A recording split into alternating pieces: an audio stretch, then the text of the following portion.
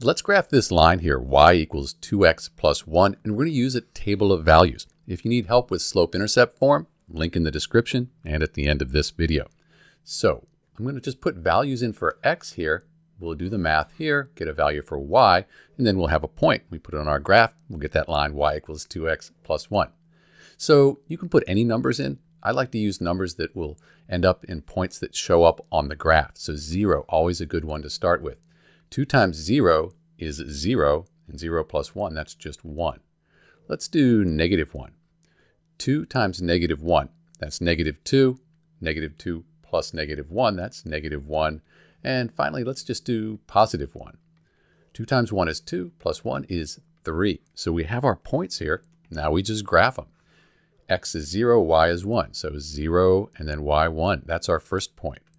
We come over here, negative 1, negative 1. So negative 1, negative 1. And you could graph it now, put a line through it, but I like to do 3 just to make sure. X is 1, y is 3. So x is 1 and y is 1, 2, 3. And you can see our line there. Let's put a line through that.